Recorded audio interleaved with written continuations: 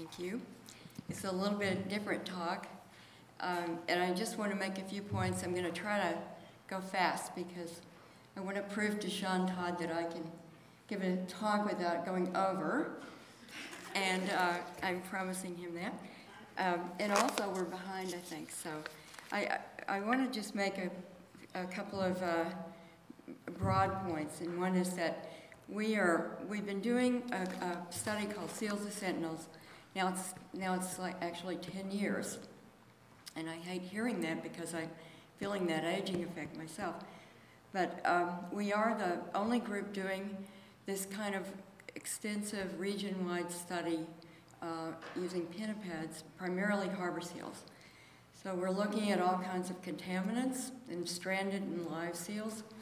The data that's being produced, we're producing papers. I have some of the publications here with me. And the information we are producing is actually being used to change toxics policy in Maine, where we're located, and throughout the country. And this is a NOAA-funded project.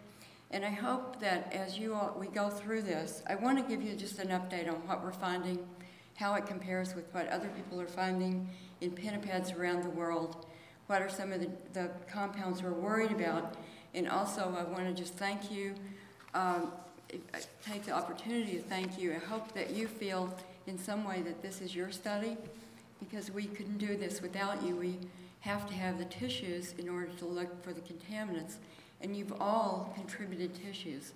I want to particularly thank, and we thank you in our papers, so you can look for that. But of course, Rosie and Sean have been fantastic working with us closely. We work under their permit. Keith Matassa, Katie Toohey, Linda Dowdy, Robin Kim, and Belinda Rubenstein. So what are we worried about? There are what's called legacy chemicals, the persistent organic pollutants, like PCBs, dioxins, the pesticides, DDT. These are organic chlorine chemicals that were banned in the 1970s, but they're so persistent in the environment that they're still cycling through food webs, and we find them at high levels still in marine mammals. What we're really worried about now are these emerging contaminants. These are chemicals that are in use in our everyday lives. The brominated flame retardants, which are in all kinds of furniture and household products, and the perfluorinated compounds that are also in our daily products that we use. So these are the flame retardants. They're in all the foam chairs you're sitting on. They're in all kinds of foam furniture, foam in the interiors of cars, airplanes, trains, backings on carpets. They're in clothing. They're in the hard plastic casings of your computer. When you get dust on the screen of your computer and you take a wipe of it, this is full of brominated compounds. They're also present in the environment, in the oceans, and in fish and other food. And then the perfluorinated chemicals are the other big class of emerging contaminants I'm not going to particularly talk much about today, but just to mention just how common these compounds are, and they are toxic. They are carcinogens. The flame retardants and the PFCs cause endocrine disruption. They induce enzymes in the process of cancer. They particularly target the thyroid, and they're neurotoxic to developing animals and people. So what's been happening since the PCBs, DDT, the organic chlorines were banned in the 70s, the levels have generally been going down, and we find this in marine mammal tissue, whereas these new compounds are steadily rising, and particularly in North America, because with our affluent society, we've been using more of these compounds than anywhere else in the world. So there's really an alarming increase in all wildlife and all people of these compounds in Canada and the United States. And I had my blood tested in 2007, and I was loaded with these compounds, which didn't make me very happy.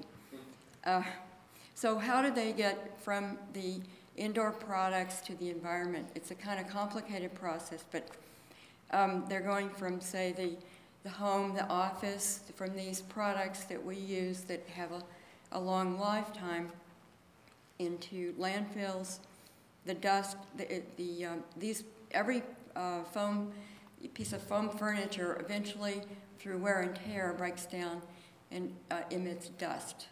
Carpets emit dust.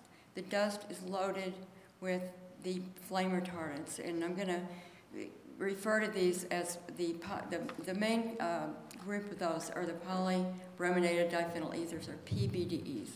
Those are the main bad actors. So it gets into the dust, goes through the wastewater of the home, into wastewater treatment plants. It goes into electronic waste when we throw out our computers and TVs, eventually reaching surface waters, migrating through the environment, and finding the final sink, which is the oceans. That's why marine mammals carry very, very high levels of these compounds, because they're at the top of the ocean food chain. So these chemicals and others have been hitting the news very recently. You're going to be hearing much more about this. Finally, at the top level, we do need a top-down solution for this big, big problem.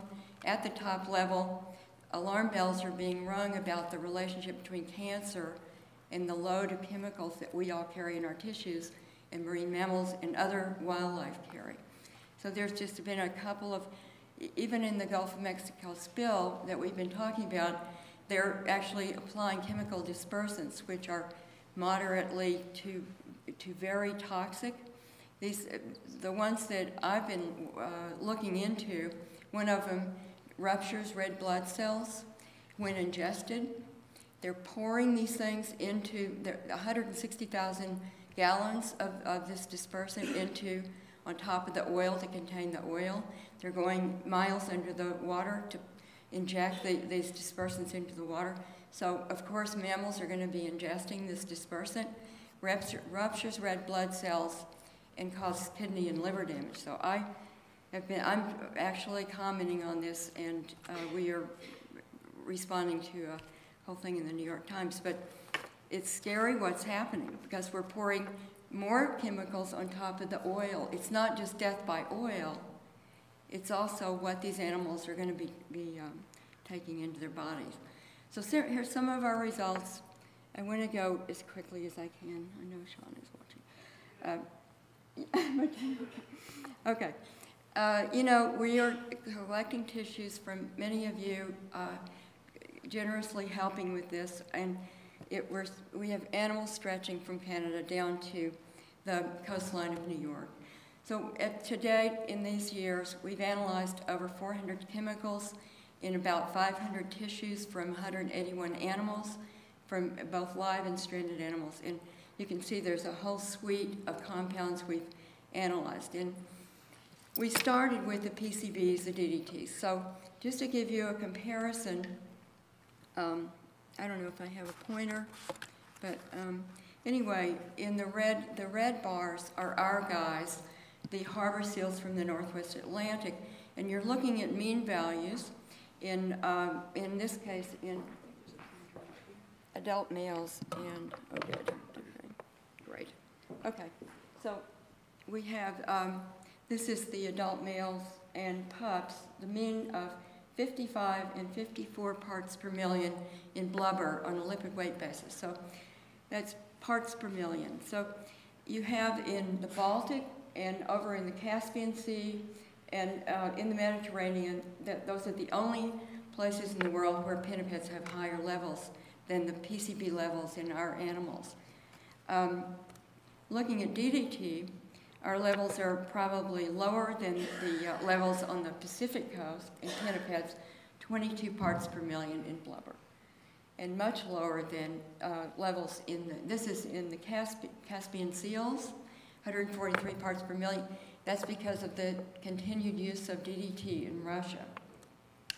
There's been a lot of new studies on these flame retardants in pinnipeds from many, many regions, including our study in the harbor seals. I wanted to show you a comparison of what everybody's been finding. And the trend is that We have much higher levels here in the U.S. than anywhere else in the world. These are just off the map for the rest of the world. You can see compared to Europe, Canada, Asia.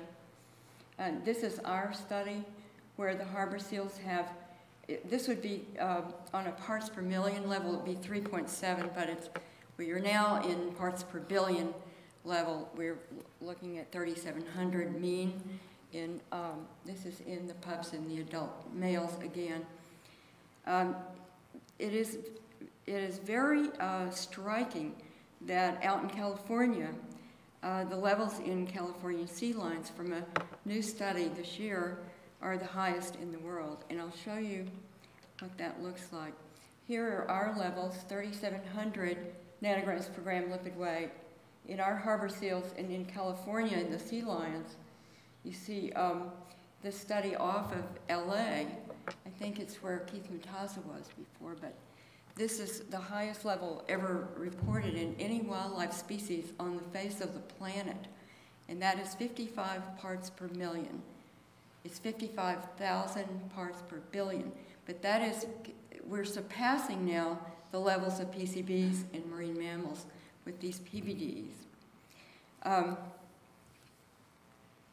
So we reported our data and wrote a paper and brought up the fact that the good news is that our harbor seals are not going to be bursting into flame anytime soon. So we want to look on the good side, right? And we did turn up this finding of the neurotoxic, there are 3 commercial PBDE mixtures in use. There were. They have been now banned. But we found this neurotoxic one called DECA, and then very subsequent to that, the legislature in Maine took this up and banned DECA from furniture, it's in foam, baby products, and now this year in shipping pallets. And our data got some, some media play because this is a very hard compound to find in tissue. In cetaceans, there are many new studies as well on PBDEs, beluga whales, harbor porpoise, killer whales, bottlenose dolphins, white-sided dolphins, and striped dolphins. And these are all new studies. So looking at the comparison worldwide, again, the trend is very high levels in the United States. And this is off the California coast and then the Puget Sound area. And it's interesting, this is our, it's interesting that in the killer whales, you see the highest levels in the United States, right?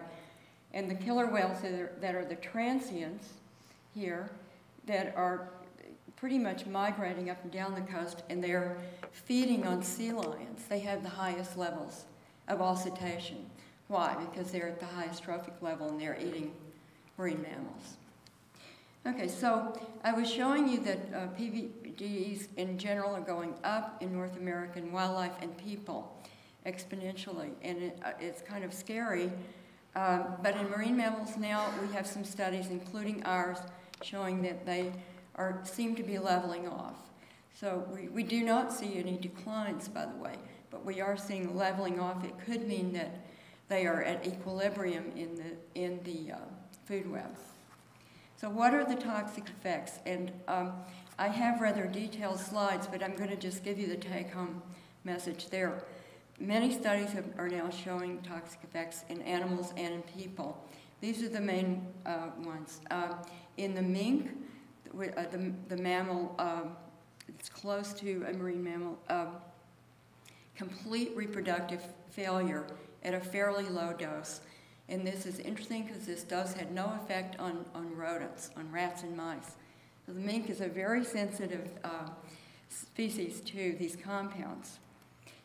We also saw almost a DDT-like effect in American kestrels with eggshell thinning and no reproductive success.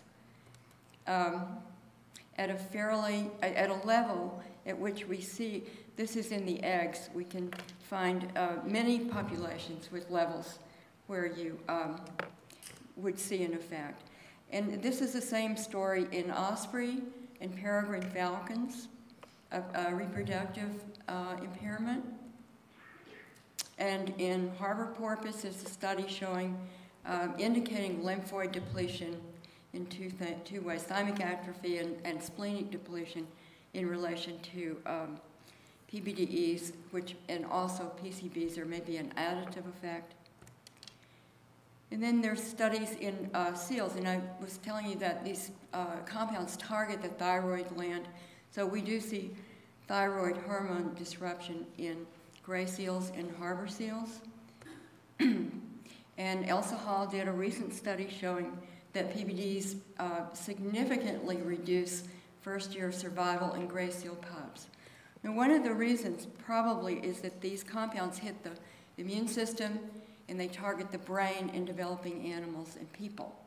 And in people, you see there's a new study showing children have IQ deficits at age 1, 2, 3, 4, and 6. Some at age 4, they have lost as much as 5 to 11 points of IQ, which is really significant for later performance in college and so forth. But in animals, this neurotoxic effect in a young animal could cause the animal to be unsuccessful at weaning in trying to develop foraging patterns and survival. So again, we don't know why, but that is the prevailing thought. So what we're now attacking is that because the PBDEs have been banned because they're so toxic, persistent, and bioaccumulative, they've been listed now under the Stockholm Convention as POPs recently. But what the companies are doing are replacing those PBDEs in foam furniture with compounds that are very similar in structure and probably have a similar effect and a similar persistence, but we don't know. These are not well studied. So this is one of the failures of our regulatory system for chemicals, which I'm not going to get into, but you're going to be hearing a lot about that in the national news. So there's an array of chemicals that are now being marketed aggressively as safe replacements. But the catch is the companies do not have to provide any data showing that they're safe before they market them. It's rather the government's job to do all the studies, and people like us to do the studies to show that these compounds are widespread contaminants in the environment, they're bioaccumulating, they're toxic. And by the time we do all that, then they take them off the market and put something else on which resembles very closely what they have just withdrawn. So this has to stop. That we are really up for policy reform in a big way. So the new MARC study is looking at these emerging contaminants that are replacements for the banned compounds. They've been detected in marine mammals in San Francisco Bay and elsewhere, and we are now looking for them in harbor seal tissue. So we're asking you all to help us with that study. Okay. We have a tissue request out, and please get in touch with us if you'd like to collaborate on the study. We really do want collaborators. We know that some of you have interest in this, and please just get in touch. We have our protocols are circulated, and call, and we'll talk to you about it and try to get you involved in an active way. So to summarize, these compounds are getting into the oceans. They're in the deep oceans. Their levels are surpassing PCBs in marine mammals. Our seals are highly contaminated by the compounds. They're toxic. And then the replacement chemicals come along, so we are getting hit again. Thanks to all my collaborators, including all of you, Michelle Berger, Megan Dwyer, Kirk Trevant at MARC, and for our laboratories that are doing chemical analysis. And thank you for your time.